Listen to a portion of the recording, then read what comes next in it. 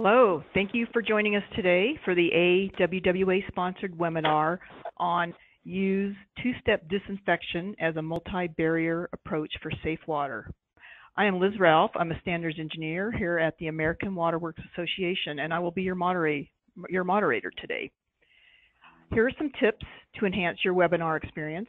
We recommend that you close out email, instant messengers, and any other programs not currently in use, as they may interfere with a smooth reception of the webinar, causing slide buffering and poor sound quality.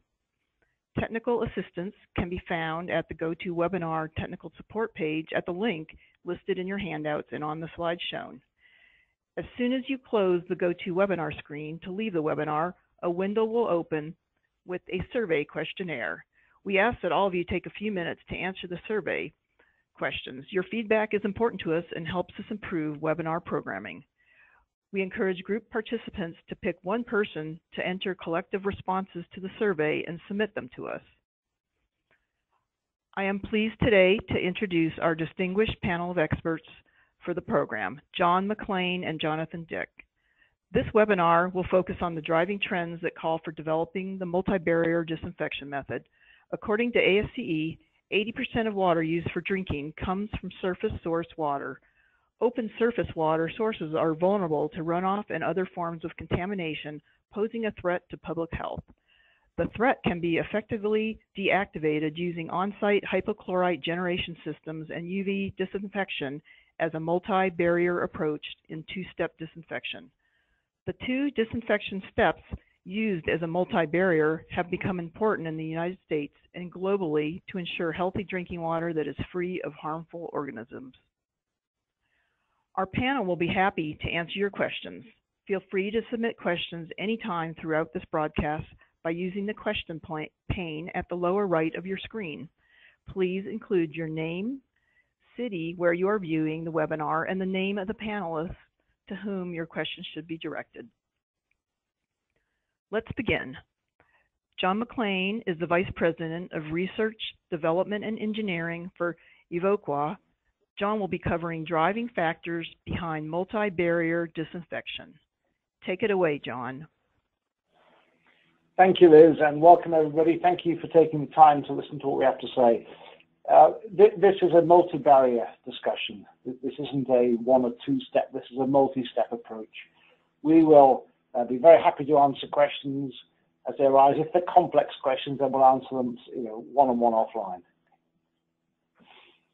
So look, multi-barrier really, it's a combination of techniques that render the water wholesome, safe, and fit for purpose.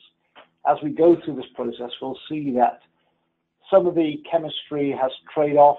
Some of the chemistry, in fact, doesn't work against some of the bugs.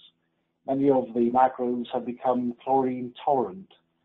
So we'll see that there's a role for chlorine, for chlorination, for chlorine dioxide, for UV, and on-site generated chlorine also plays a critical role.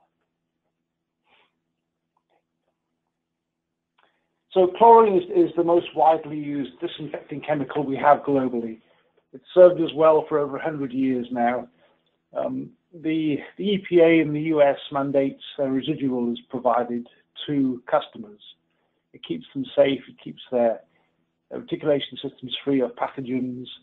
It typically comes in free chlorine, chloramine, or as chlorine dioxide. They're the three most common options.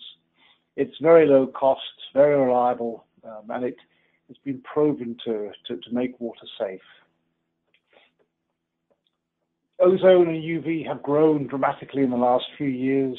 They have a number of very important advantages. There's nothing that's tolerant to UV.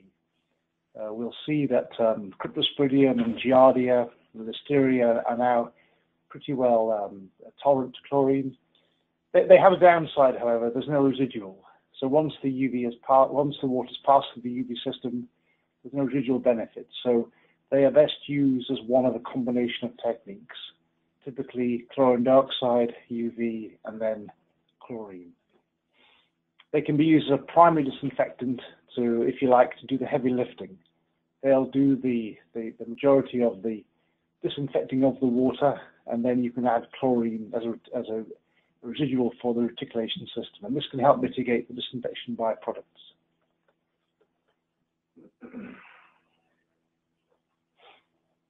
So in terms of some of the questions, what types of disinfection byproducts do you see?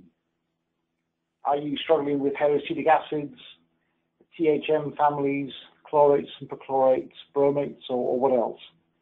This is an interesting question to see the kind of disinfection byproducts that operators are facing.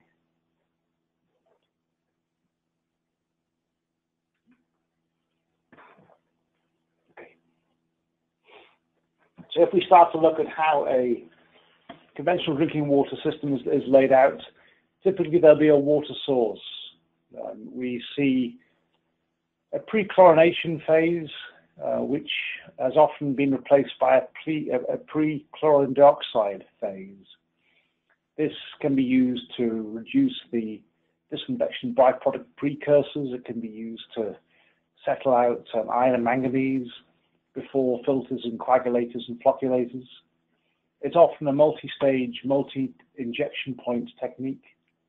So we see coag, flocculation, sedimentation, the usual filtration steps. Then we start to see the UV after the filters, before a clear well. And then post-UV, we then see the chemical addition, be it chlorine or increasingly chloramine, or even a third dose of chlorine dioxide. We then see the water sent forward into the distribution system, and we see the storage, and we see then the consumers. Operators battle with the issue of biofilm, with nitrification, and we'll show how chlorine dioxide can play a role with those issues.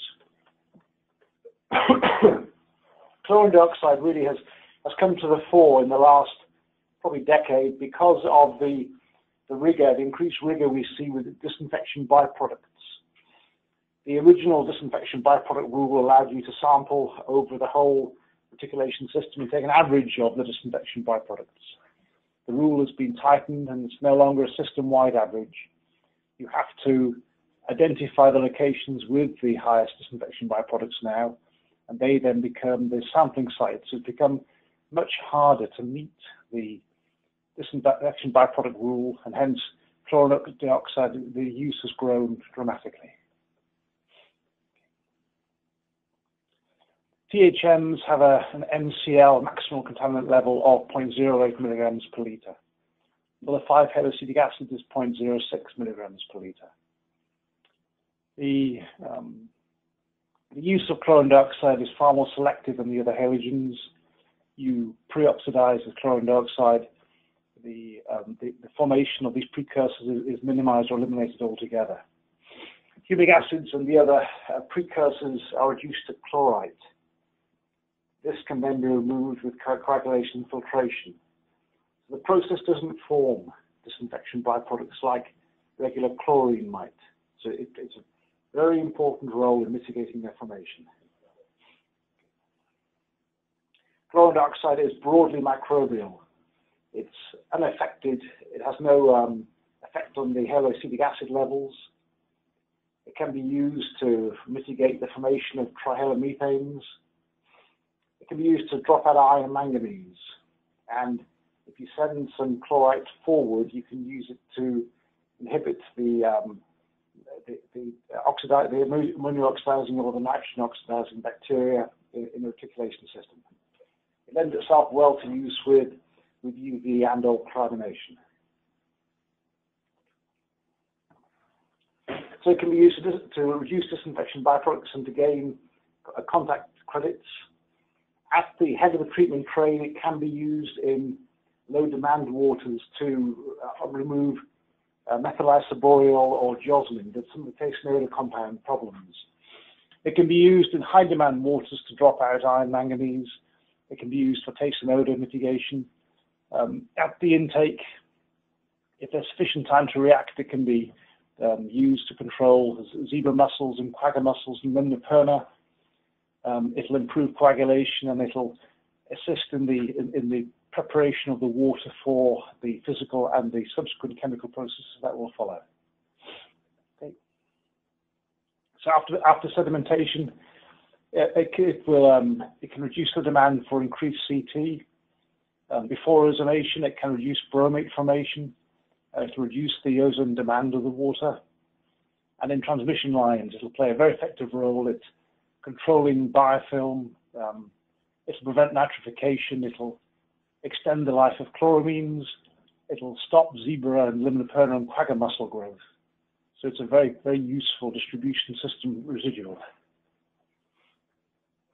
This is a case that we piloted in Kansas.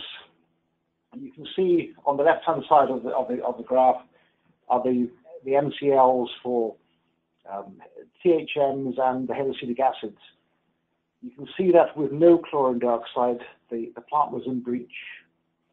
As you work toward the right, you see the dose of chlorine dioxide go from 0.5 ppm to 1 ppm to 1.25 ppm. So it takes some pilot work. It's not a straightforward to apply chemical. You need to understand the plant chemistry and the water chemistry also. But it's possible to pre-oxidize and get what would be a non-compliant water source into compliance and the disinfection byproducts under the MCL. So as we said, we can oxidize the THM precursors.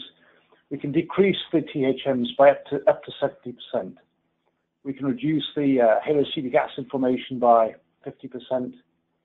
We typically see doses between 1 and 1.4 ppm applied. They're applied as a pre-oxidant. They are applied at the intake, pre-coagulation, and often we see the dose split. We'll see a multi-level injection, 1.1 and 0.3 into the raw water and just before the filters. If the water is very high in TOC, if it's warm, then we might see a higher dose, but these are indicative of the typical doses we see. This is a study undertaken by Naok and Durr in 1978. And you can see that chlorine forms THMs as chloroform, whereas the chlorine dioxide doesn't. So you can see over time, over 50 hours, there was no elevation in THMs, whereas the chlorine readily formed. You can see tailing in the graph as we go to the higher contact time. This slide really sets out to show why a multi-barrier approach is necessary. As we drop down free chlorine, chlorine dioxide, ozone, and chloramines, then as we work across, you can see the contact time, the CT that's required. So you can see that for free chlorine is relatively effective against viruses. You can see that the chloramines aren't. You can see that for Giardia, chloramines just don't do it. You can see that for Cryptosporidium, chlorine just doesn't do it. So this slide shows well why a multi-barrier approach is useful. It shows the impact of temperature on the process, and it serves to show why most treatment plant operators adopt a multi-barrier approach. The chemistry is pretty well understood. pH is above 7. We see a very fast oxidation of manganese, soluble manganese.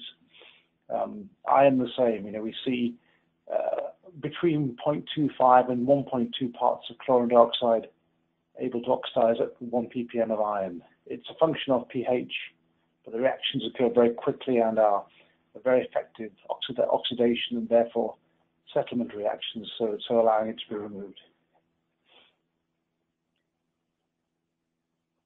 So again, another example of a multi-barrier approach, a lake or a river, safety reservoir, receiving water reservoir. There might be a ferric dose. Chlorine dioxide might be injected initially. The filters, there'll be a flocculation stage. There'll be typically ozone might appear, more ferric added. As we go through, GAC is used increasingly. Then we go through a UV phase, and then the chlorine goes in after the UV. It's very important to get the sequencing right. Chlorine goes in after UV, not before, because the UV will effectively remove the chlorine. So the sequence of the process is very important. Ultraviolet. Ultraviolet is a widely used municipal barrier. It is used really because there are flora and fauna that chlorine can't kill. We call these chlorine-tolerant species. Cryptosporidium and Giardia are two of the better-known ones. But these are the microbes where no amount of chlorine will damage them. In 1993, Milwaukee had a very large outbreak. People died. Thousands of people were rendered unwell. And it was the first major full-scale outbreak of a chlorine-tolerant parasite. Cryptosporidium is now ubiquitous across North America, and UV is fitted as a typical process barrier. It's designed to remove really the chlorine-tolerant species. The systems are validated by third parties, and their use is pretty well controlled. UV doesn't create disinfection byproducts. It's a physical process. It's an elegant, simple, non-intrusive. There's no chemical added. There's no chemical change in a disinfection level dose. The systems are validated in accordance with the EPA protocol.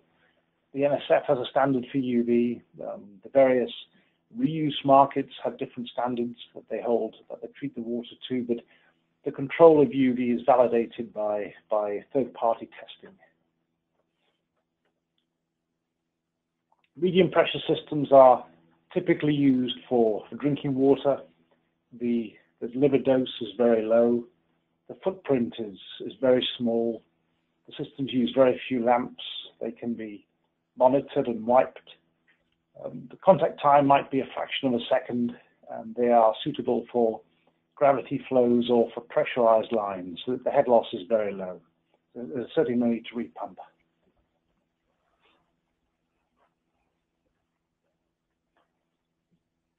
So if you have any questions for either for me or for Jonathan Dick, please go ahead and submit the questions, and we'll answer them online.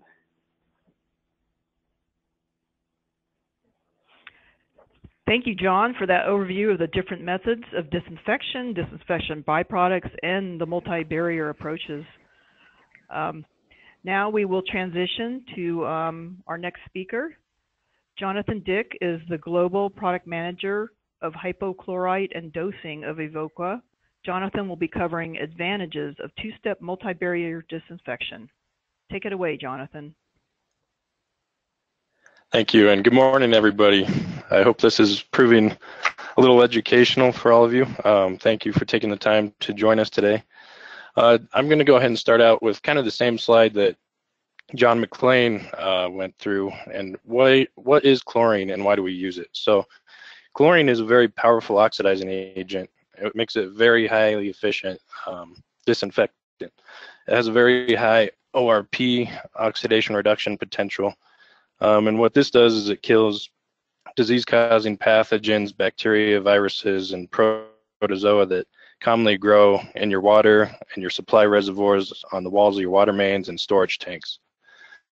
And chlorine has been around for over 100 years now in water treatment. It actually started in the late 1800s, I believe, but it wasn't really fully developed until the early 1900s. And in the 1900s, at that time, there was 1 in every 1,000 people that had a case of typhoid fever or cholera or a different type of infectious disease. And today, less than 1 in every million people are diagnosed with one of these infectious diseases. And because of the success that chlorinating water has seen, the CDC actually named chlorination one of the 10 greatest public health achievements of the 20th century, along with vaccination and a couple others. So it's a very important thing that we do to our water. And the EPA has as you all well know, it has a regulation on having a chemical residual in your water treatment. So again, it's not a solve all problem type of chemical. There are disinfection byproducts that come with it that we're going to discuss further here in a little bit. So chlorine can be transported in different forms. The most widely used over the past 100 years or so has been gas chlorine due to its ease of use and potency. Chlorine dioxide and calcium hypochlorite and are also other delivery methods among chlorine gas. The next biggest one, probably the most prominent today, is sodium hypochlorite. And sodium hypochlorite has a lot of advantages that we will discuss here in the next couple of slides, but it also has a couple of disadvantages as well. So we're going to go ahead and cover those in the next few slides. So what are the advantages of using on-site sodium hypochlorite?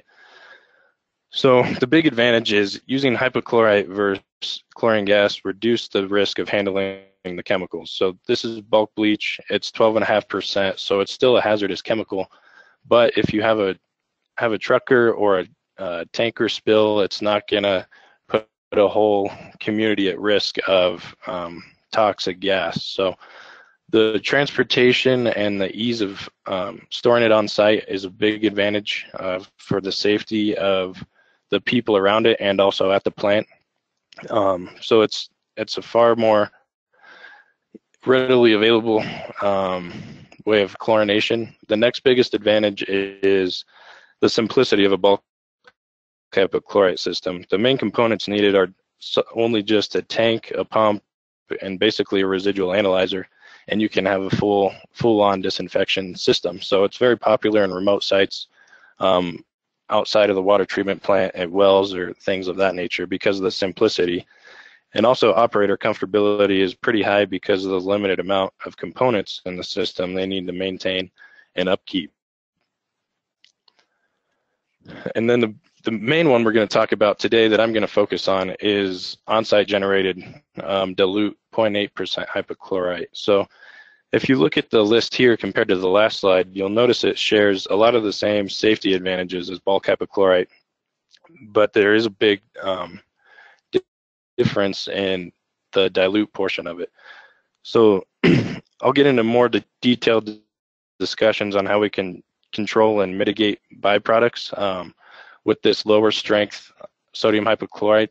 One of the big disadvantages of the bulk 12.5% bleach is the decomposition and the disinfection byproduct production that it actually creates. So the big thing here is the decomposition of hypochlorite that directly relate to the formation of these unwanted products. We want to control the process as much as we can, and we have the ability to do that with this on-site generated hypo. One advantage is that everything you need is basically on your plant, so there's less risk of transporting chemicals, and also the stability is the big factor here as far as the degradation of the hypo, because that's where all of your DPDs come from. So on this next slide, just basically a brief overview of the safety considerations before we get into the byproduct discussion.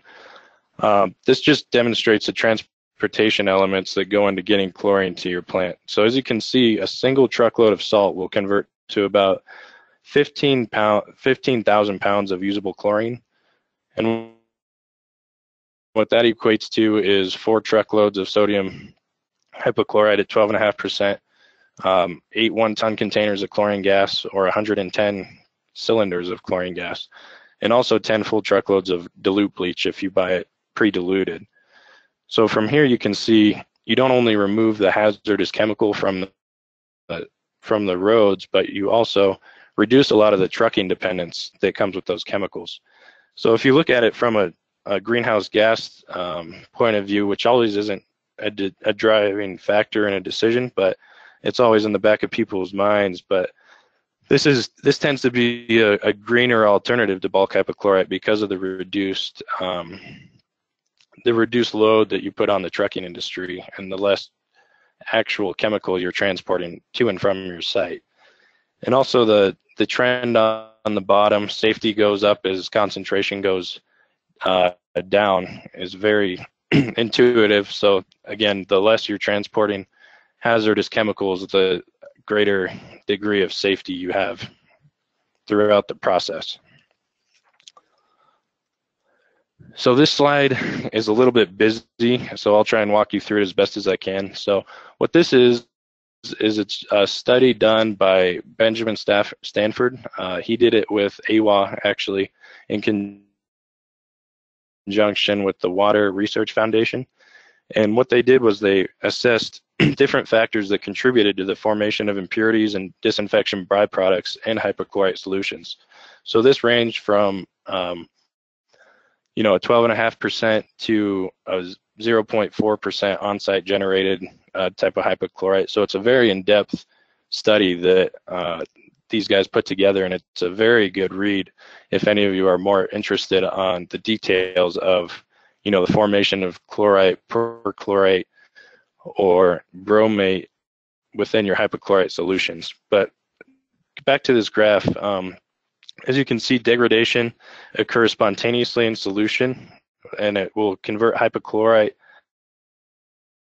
ions, which is your free available chlorine, into chlorates, oxygen, and chloride the longer the solution sits in storage. So as that hypochlorite is sitting there, it's actually oxidizing the hypochlorite ions into unusable and unwanted byproducts. So that's the main thing we want to avoid here when using hypochlorite, because chlorate is a harmful contaminant to humans and is not regulated currently by the EPA. But the World Health Organization, they've established a maximum allowable limit, which isn't enforced yet, but they have it at 0.7 milligrams per liter in your finished drinking water. And this is kind of the standard that most utilities try and follow. This is starting to be a very hot topic among regulatory agencies, that there may be a strict chlorite regulation in the near future. So this is definitely something you needed to consider when designing your disinfection process. Again, there's not a one simple kill-all solution for a full drinking water plant. That's why the multi-barrier is so important, to have a full grasp on what every part does, is whether it's UV or chlorine dioxide or hypochlorite for the tertiary disinfection. It's very important to realize what is going on in your plant and where you can take advantage of certain technologies. And then we go to the next slide. And this slide, again, taken from Ben Stafford's hypochlorite assessment. On the left side, you'll see free chlorine and the formation of perchlorate. So the high concentration solutions will degrade faster than the diluted solutions, and you can see this on the left graph, with the purple diamonds being at 13%. That's your typical delivered bleach concentration. They usually come anywhere between 11 and 15% concentration when delivered to your plant.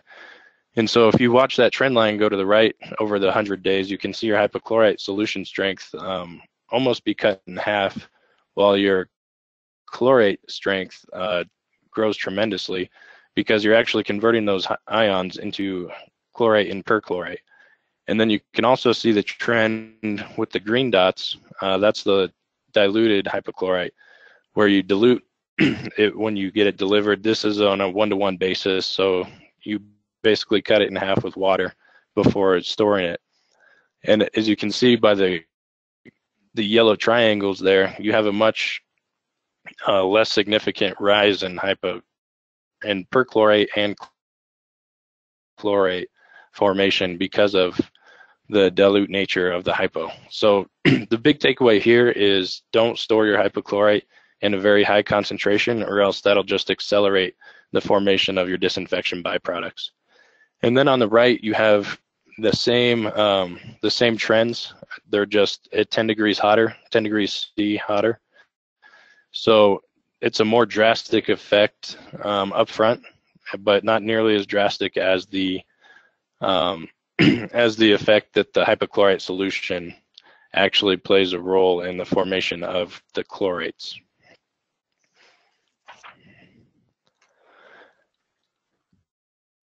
And so just to sum up the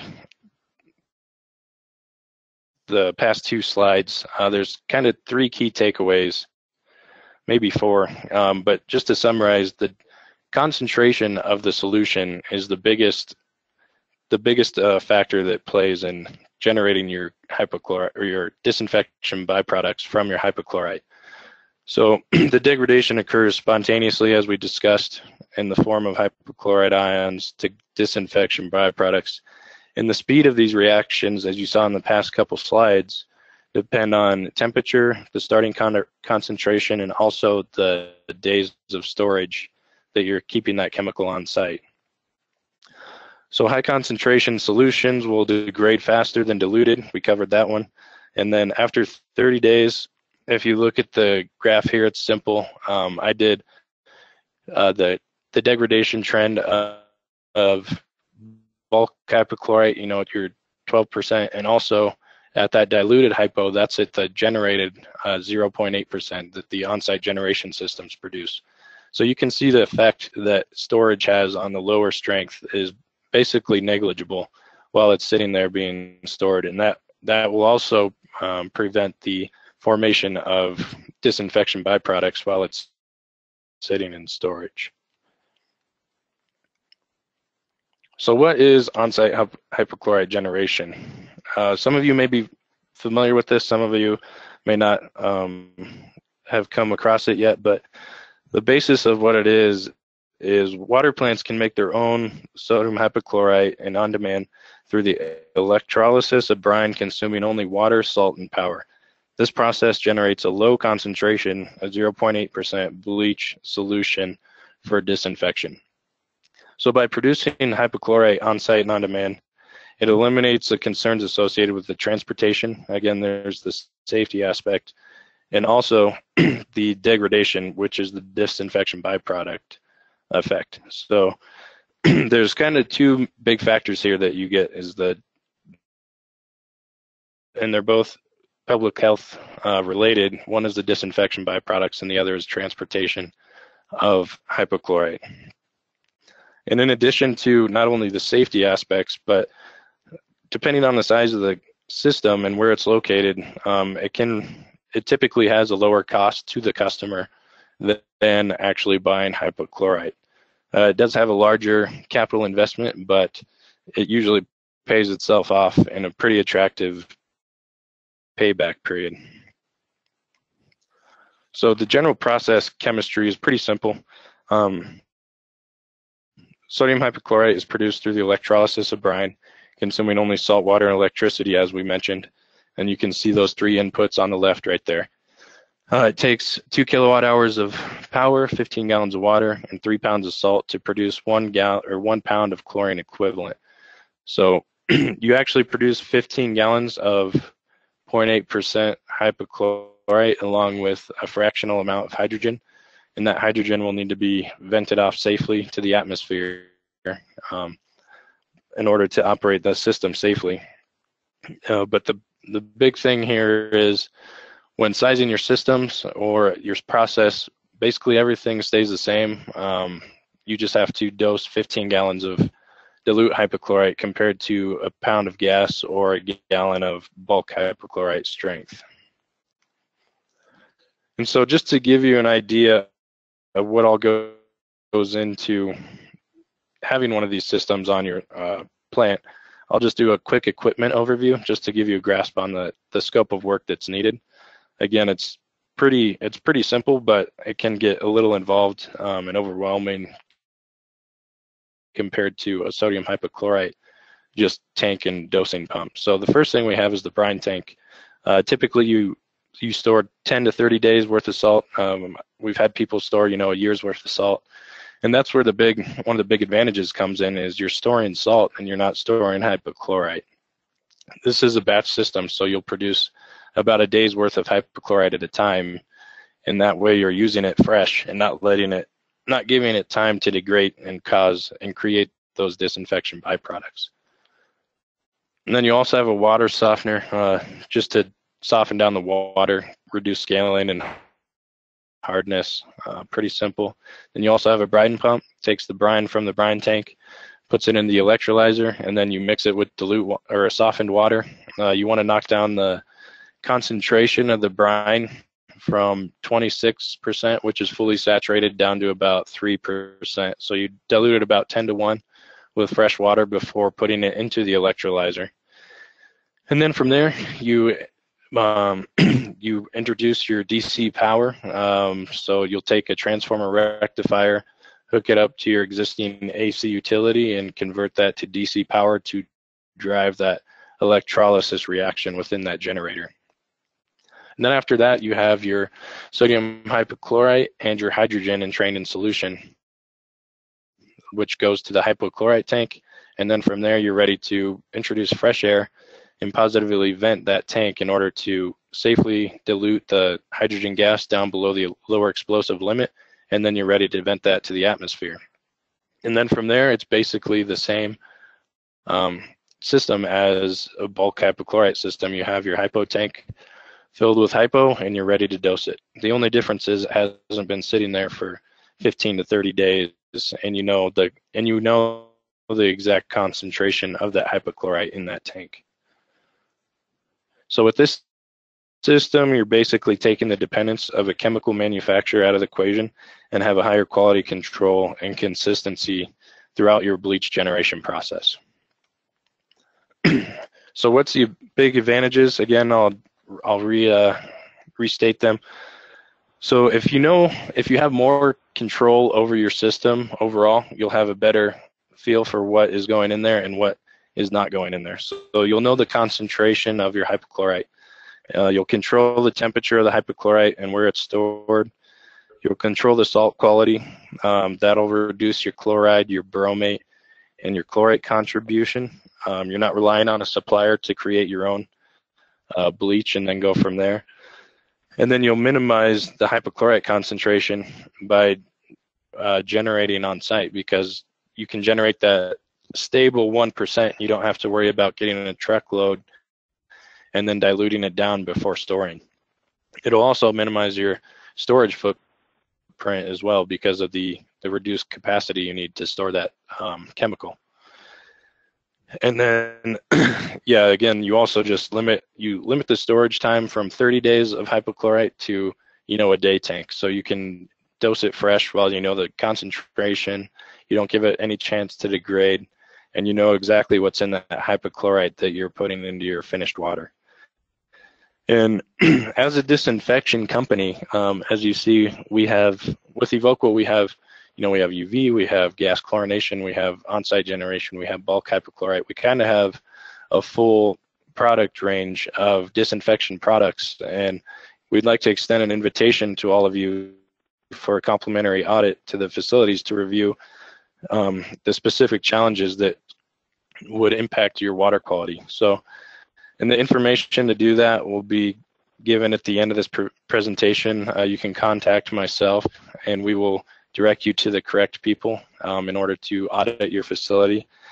And I believe this concludes my portion of the presentation, and I'd like to hand it back to John McLean for a couple case studies.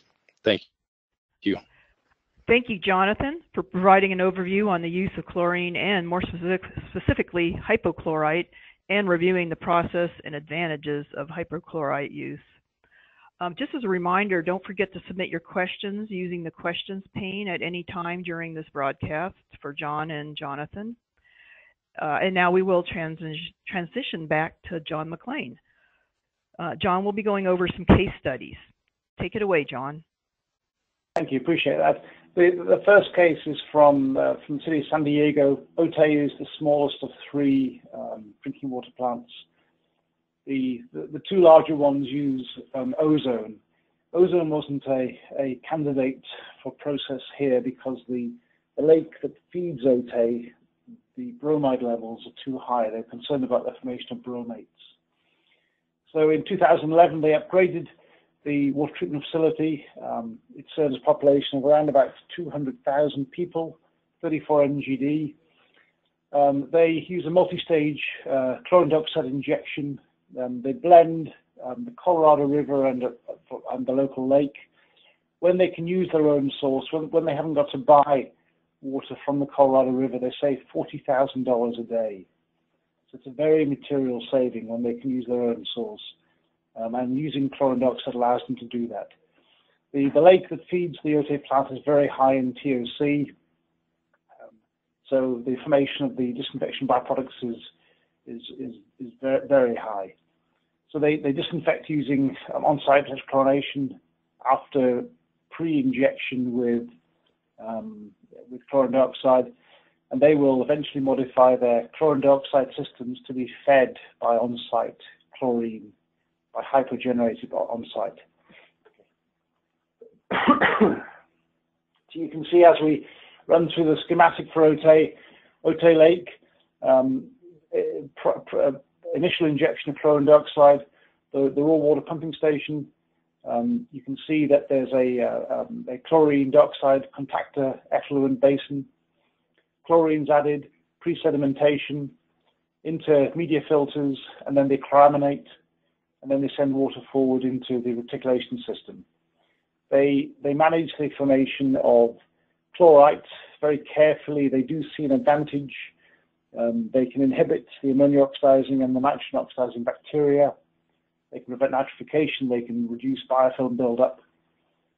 So they're very sophisticated in the use of chlorine dioxide. It's been a very successful installation for us. Central Kansas Water, the Jack H. Wilson facility is 133 MGD. Ozark Point is 24 MGD. Both feeds are very high in the disinfection byproduct precursors, very high in THMs.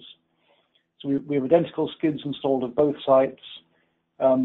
They pre-oxidize, they have a pre-oxidation dose of 1 at Ozark Point and less 0.5 at the Jack H. Wilson facility. They considered ozone, they considered ion exchange. Both processes were discounted just due to total life cost. Chlorine dioxide was the lowest total life cost process that they could safely and successfully use. Now we have many more cases that we will be very pleased to share with you. If you have if you have a concern with disinfection byproducts, as Jonathan offered, reach out to Jonathan with the email on the screen. We'll be very happy to come and look at your process and advise you as to how you can retard or mitigate any of the precursors that you might have in the water. So that wraps up this portion of the webinar. Thank you all very much for your time, your attention, and be welcome to ask any questions. Well, thank you, John, for providing those applicable case studies. Now we are going to move on and have time for a couple questions. The first question is directed to John. How do you think performic acid compares with chlorine and UV as a disinfectant? This comes in from Avantika. Okay, just repeat the question. How do I think? Was it peracetic acid, or what was the chemical? It says performic acid. Oh, performic. Okay. Okay. Well, it's not. With Cl and UV as a disinfectant. Sure. It isn't a very broadly used chemical. I'm sure it has a valuable niche to play. UV is pretty ubiquitous these days. The mainstream halogens are more typically used. I can do some research and find out what the particulars are of this compound, but I'm not very familiar. Maybe Jonathan Dick is more familiar. John, are you more familiar with this chemical? No, I've never come across performic acid as an oxidant in water treatment, but it's definitely something we can look into. Yeah, okay, good question. Okay, well let's move on to the next question. What is the minimum size of on-site generation system that is cost-effective compared to using bulk sodium hypochlorite? And that one probably goes to Jonathan. This comes in from Chris. Okay, yeah, that's a good question. So there's really no ceiling. As I mentioned, there's a large capital cost compared to other systems that would have to go into it. But we, as Evo Aqua, we have systems that are up to 18,000 pounds of chlorine generation capacity, and we have systems that go all the way down to 5 pounds per day. So there's really no limit on how high you can go. It's just what type of capital will fit into your budget and your overall plan. All right, thank you. The next question, I think goes to maybe both of you. Are there any wastewater considerations for this process? Water softening generates a waste stream, although that may be to Jonathan as well. That comes in from Karen. Yeah, so for the on-site hypogeneration, yes, the only waste stream would be the generation or the softener regeneration, and that will either have to go into waste or a collection basin of some sort. And then the other waste stream would be the hydrogen, which would be diluted and sent to the atmosphere. All right, thank you. Here's a question for John. You had spoke about medium pressure UV disinfection. What about LED lamps? Well, look, LED is very topical. Most of the use of LEDs these days is as luminaires for visible light. Understand that the UV part of the spectrum is quite different from the visible part of the spectrum. The limiting factor with UV LEDs is their size. You know, they are still very, very small. Electrically, they are very inefficient. So whilst it's a technology we are monitoring closely and carefully, it really isn't going to have municipal scale application for some time. It'll be relegated to capillary size flows, very small flows. It might work in a lab scale flow, but I don't think it has municipal application yet. It might come, but I'm skeptical of the drivers. You know, I'm not sure it'll play a role in mainstream municipal scale disinfection. Right. Thank you, John. And along those same lines, you mentioned UV must go before hypochlorite. Could one put it after? Yes, you can, but it'll chew up all the chlorine. You know, it's much better to get the process sequencing right. UV can be used to deozonate water. UV can be used to dechloraminate water, and UV can be used to remove chlorine from water. So the process sequence is very important. Chlorine dioxide as a preoxidant, the physical processes, the UV, and then the residual chlorine. That's how the process works best. That's how the life cycle costs are reduced. All right. Thank you, John. And here is a question. I'm just going to put it out to both of you. We use a lot of calcium hypochlorite to address color issues. Is there a more effective process to address this so we can maximize on the disinfection capacity of the hypochlorite? This comes in from Alvin. Jonathan, you want to take that one? Yeah, I'll take that one. So the the question is, they use calcium hypochlorite as far as color control. I wouldn't necessarily use hypochlorite for color control. That's, I don't know, John, do you have any other comments on that one? Well, look, you know, it's easy to meter. It comes in solid form. It's simple. It's easy to handle. I can see why they do it. There are better ways. Liz, if you ask the questioner to reach out to Jonathan offline, it's a complex answer. You know, so we'll be happy to engage one-on-one after the webinar's over. Okay. All right. Well, thank you. And here is another question out to the both of you.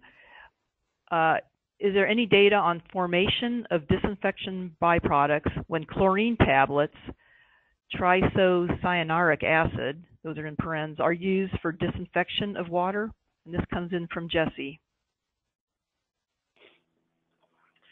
There is, you know, it's a simple question but a complex answer. There is data available. The disinfection byproducts are formed. Chlorine dioxide, the way that chlorine dioxide oxidizes it oxidizes, it reduces to chlorite. It doesn't chlorinate the resulting organics. That's the trick. We mustn't carry on chlorinating the organics. So again, if you ask the questioner to issue the questions to Jonathan, and then he'll get one of our engineering teams to answer that. Yeah, and as far as the data, I haven't come across too much data on the calcium hypochlorite and the formation of disinfection byproducts because it's not as widely used on the greater scale as sodium hypochlorite, and that's why there's more in-depth studies and trends done for the sodium hypochlorite, and as well as the demand for the regulation of chlorate has kind of driven those studies to be done. So I would envision more data like that would be coming up for the calcium hypochlorite as well. All right. Well, thank you. Here's another question for John. If space is a concern, does Evoqua have compact UV systems for tight spaces? Yes. Space is usually a concern. Drinking water plants are generally built and the pipe galleries are packed. So, we have to work with very small footprints. We have to design the piping orientation is very important for a UV system. The bends and butterfly valves impact significantly on the UV system performance because of how the water passes through the chamber. So yes, we do have a lot of experience with shoehorning a lot of UV into very small spaces and accounting for elbows. The EPA guidelines require 5 pipe diameters of straight pipe before the UV system. If we can't have 5 straight pipe diameters, we have to CFD model to show that this doesn't impact on performance. So it can be done. It's usually achievable. If it can't be done, then we can find an alternative way to do it. But again, it's a very good question. Well, thank you. Here is another question out to the both of you. A little confusing, but I believe it's saying, does it take 30 days to use the generated hypochlorites on site that were generated on site? I can take that one. I think I understand what he's trying to say. Basically, no and yes. So you can design a system. We generally size it based on a chlorine demand. We'll take your peak demand at your peak summer or wet season and measure how much chlorine you used and then buffer that by 20 to 30% to give you a little safety. And so the system is actually a batch system, so you can have as big or small of hypochlorite tank as you prefer. And so you can actually make a day's worth and fill that up, and then once the hypochlorite tank is drained and hits a low level, it'll make another batch of hypochlorite. So to answer your question, you can either store a day's worth if you want to have a high turnover, or which we recommend you store more salt and then generate the hypo as you need it, or you can oversize your system and create 4 or 5, even 30 days worth of hypo and let it sit there just to be on the extreme safe side. Thank you, Jonathan. And here's another one for you, Jonathan. You mentioned the dilute hypochlorite solution is more stable, but does that mean that it is less effective as an oxidant disinfectant? No, not at all. So the hypochlorite has the same water chemistry as bulk hypochlorite. It's just diluted down. So in essence, you have to pump more of it, but it has the same oxidation reduction potential as a bulk hypochlorite solution. Okay, and along those same lines, there seems to be quite a lot of equipment that goes into the process of generating bleach on site. Is there a certain capacity range at which point it becomes less feasible to use this process? I'm not sure if you've already gone over that, but it's another question. Yeah, I think we covered that earlier with another question, but yeah, we can go from a 5 pound per day to 1 pound per day to up to 15 to 18,000 pounds per day, depending on how much capital room you have in your budget. And if anybody needs, help kind of doing that life cycle cost analysis as far as the capital upfront cost and what your payback period and stuff would be, we do those on a weekly basis, so we'd be more than happy to help you out with that if you have the need. Okay, and there is one last question, and this is for John. What is the contact time of chlorine dioxide in comparison to chlorine? Oh, that was covered in one of the earlier slides. It depends on the water temperature, depends on the water chemistry.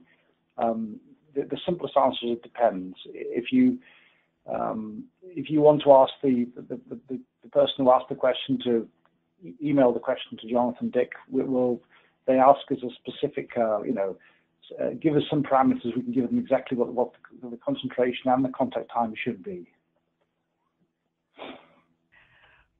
Well, thank you, John. So if you do want to receive a complimentary disinfection audit, please, on your screen you can see contact Jonathan Dick. His email and phone number are provided there. We want to thank our panel again today, Jonathan and John, for those very informative talks. And this is going to conclude our webinar today on the use of two-step disinfection as a multi-barrier approach for safe water. Thank you for your time and attention. Thank you.